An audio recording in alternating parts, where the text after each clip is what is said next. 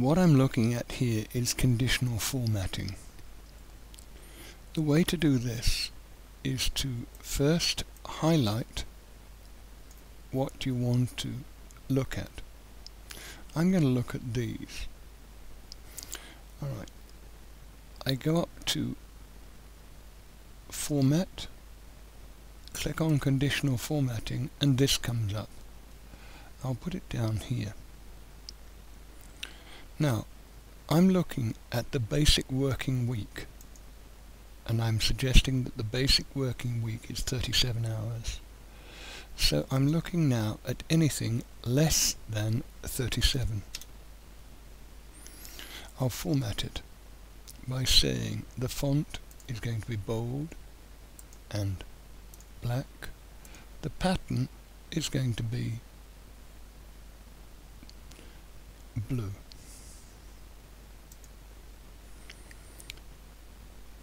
Okay, so there you are.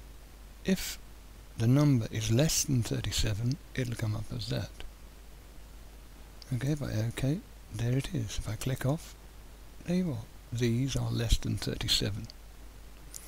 Now if I say, alright, what I want now, I want to highlight there. I want to add more conditions to my conditional formatting. And this time I'll go up to Format, Conditional Formatting, and I've already done one there. So I'm going to add another condition. I'll lift it up and I'll say between. What am I going for? Between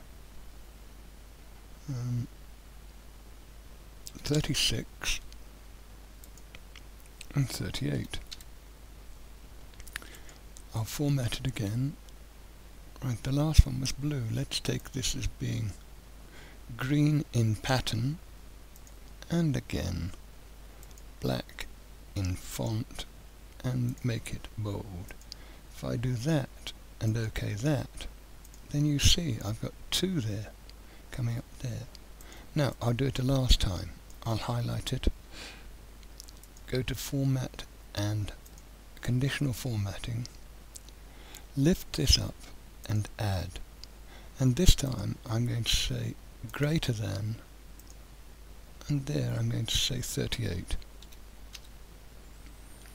OK, again click on the Format, choose bold, and this time I'll choose white, and then the patterns I'll choose red as my sample pattern.